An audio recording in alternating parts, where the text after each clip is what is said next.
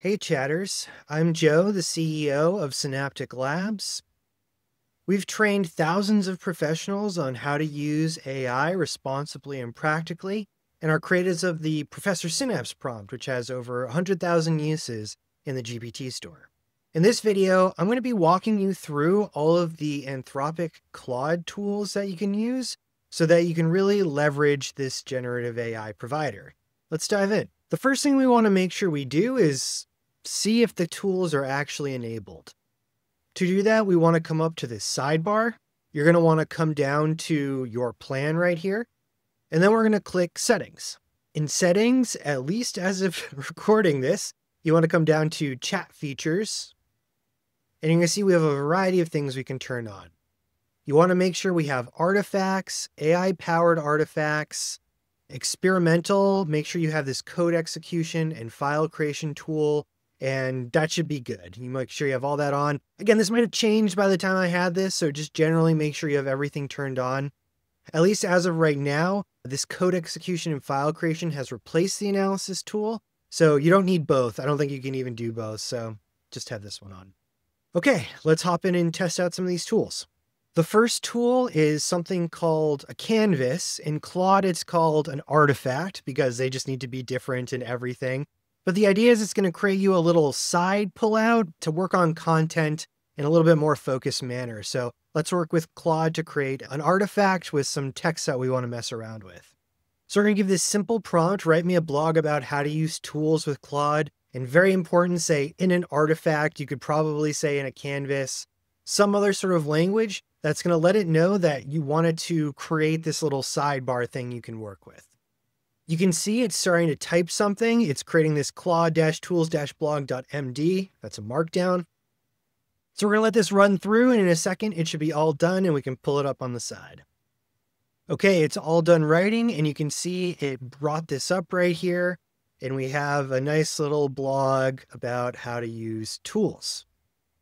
Now, a lot of the other providers, they give you like these little things you can hit, shorten this or change the tone. We don't have that with Claude, but that's fine. We can just use the chat. Just a couple of quick things. If you like it as is, you can just copy it. You can download as a PDF, or if you just hit this download button, it'll just download as a markdown. We're going to get into file creation a little bit later, but pretty much this is what you get. But we can go back and forth and have it actually edit this. Unfortunately, too, the downside of this is we can't edit within this actual artifact. So I can't like highlight this and try to delete it. It's only through this chat that we're able to change things, but that's okay. So I might do something like write this for a high school audience because I want simpler language. Maybe I want it to be a little shorter, whatever it might be. So now it's going to rewrite this, and you can see it's doing something called a diff, a differential. I can't actually see what it's changing, but you can see that it's added 9 things and removed 9 things. It's going to keep going through this and updating it based on whatever I said. And you can keep going through this process in terms of editing it. You just tell Claude what you wanted to edit, maybe copy and paste something from over here and tell it what you want to change. And now we can see it completely rewrote the blog post. It edited several things, adding lots, deleting lots, so that it could be more for an audience that's related to high schoolers. Artifacts aren't just for text, though. It can actually do code as well, especially if you're looking for more front-end website type of thing. So I'm just going to tell it turn into an interactive website that teaches students how to use Claude tools. And we'll send that and we'll give it a minute and it should write some code and we should be able to see what that looks like. So obviously this is fairly simple, I guess you would say, but you can see it created this little website where I can click on things. They don't necessarily do anything.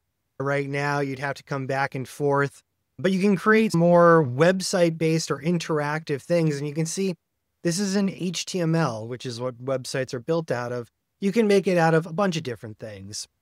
It also has the code you can actually look at. And again, you don't even necessarily need to know how to code. If you have some feedback, which obviously this is pretty terrible and doesn't actually work, you can give it that feedback and go back and forth until it's able to do or look like whatever you want it to look like. Claude is also really good at file creation. So it can create all kinds of different files. For example, the original thing that we wrote was in something called Markdown, which isn't something necessarily you're going to want to send to someone, right? You're probably working in Word or something like that. So we can actually tell it to convert this into a Word document if we don't want to do it as a PDF. So I'm going to say, can you convert the blog into a Word doc? But it's not just Word docs. We can convert it into pretty much anything we want, including things like a PowerPoint, which is what I can do after this.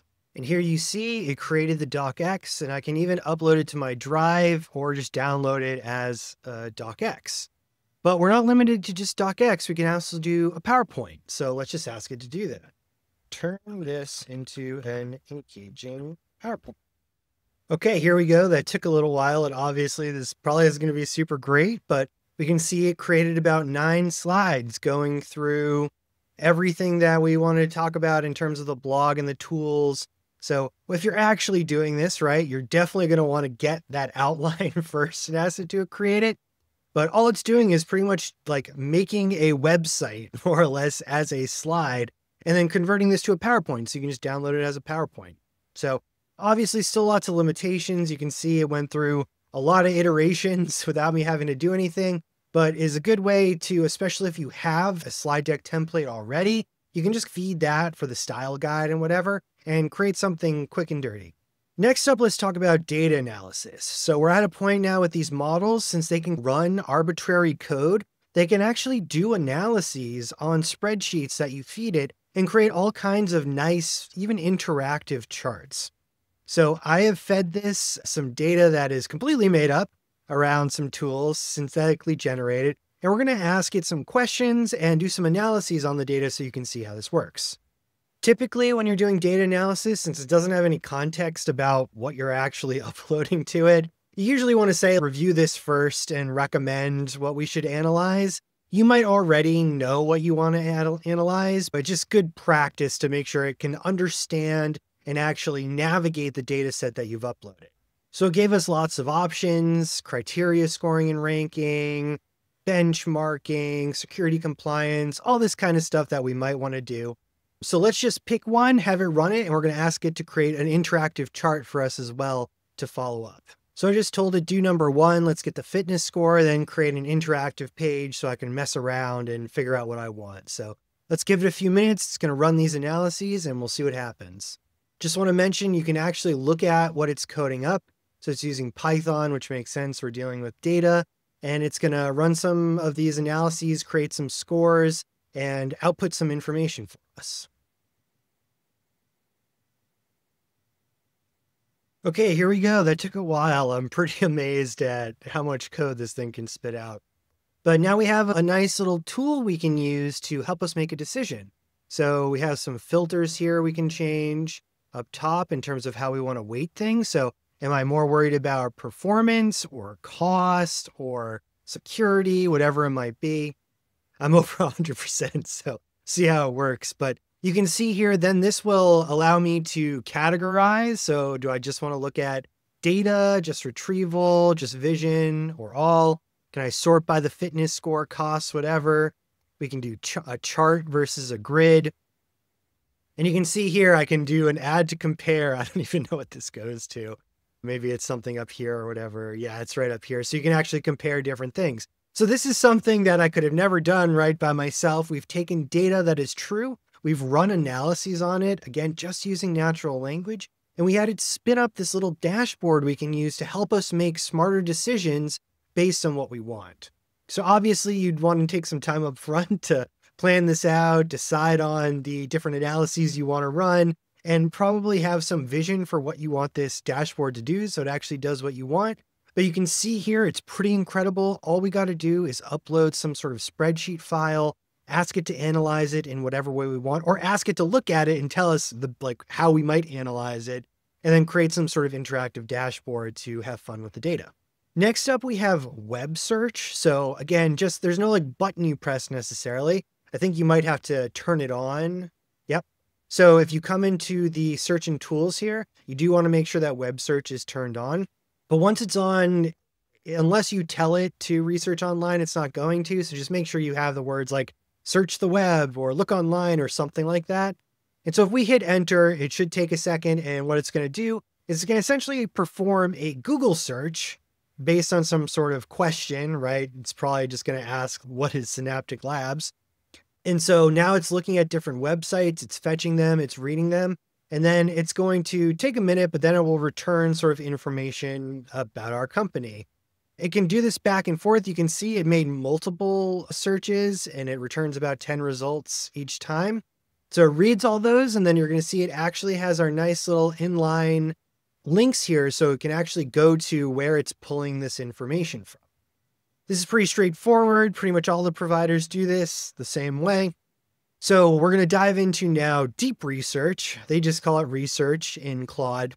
You may or may not have this depending on the plan you have, but this is actually one where you need to click the button on and you can see it turn to blue, which now means what I ask, it's actually going to do some deep research. It's going to crawl multiple websites and generate a really in-depth report for us. So I'm going to say, take learned about Synaptic Labs and do a full market research. So we're just going to let this run. It might come back to me with some questions. It's a toss-up, especially if you have thinking turned on, whether or not it'll come back and ask you a few clarifying questions. You really should spend some time developing your research question parameters and all that kind of stuff. It is going to ask if we should enable some connectors. So for example, you might have a connection to your Google Drive or whatever it might be. I'm going to actually turn this off. I don't want it using any connectors for the research, but we'll confirm. But in the future, and we'll talk about connectors in a different video, you can hook it up to different data sources or information, so it can actually use that to do the research as well. You can also obviously just upload files that you wanted to use for the research. The first thing it's going to do is create its research plan. So it's essentially just going to create several research questions that it wants to look up.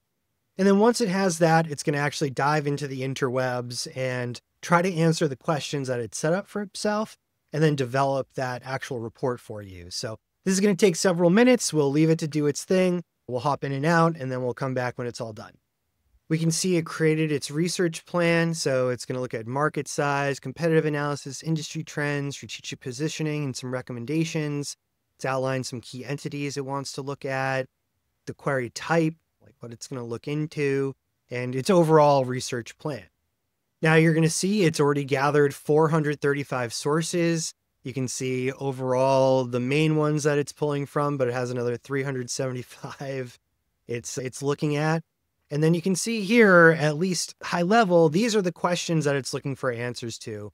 Customer segments, pain points, trends, researching competitors, researching training and education competitors, lots of competition, and looking at consulting and the market sizes. So you can see the sources. It's still finding sources. It's gone up. It's going to keep going up and keep looking at stuff. So again, we're going to leave this for a few minutes. We're already about 3 minutes in. It's going to take between 5 and 10 minutes for it to generate the report.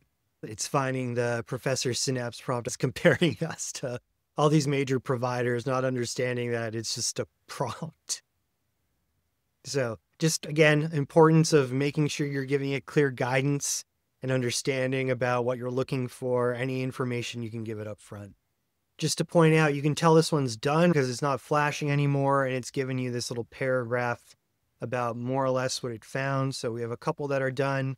It's still doing research on sort of 3 different topics. Okay, it only took a cool 33 minutes and 26 seconds. Normally it takes 5 minutes, so I don't know what was so crazy about this one. But you can see now, if we come into here, we have a nice, oh my God, this is so long. I'm actually going to pull this out in a second. I want to know how long this actually is. Holy crap. But everything's cited, so it's going to tell you exactly where it's pulling the stats from and whatever it is in line.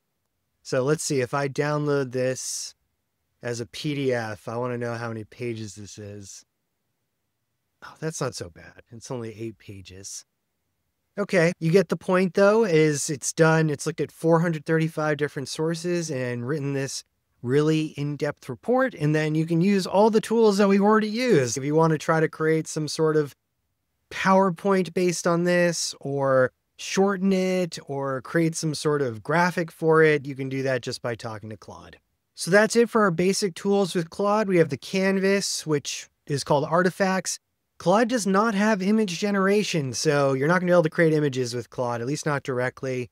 Web search and deep research, which for some reason took way too long, and then creating different file types as well as doing data analysis. I hope this was helpful.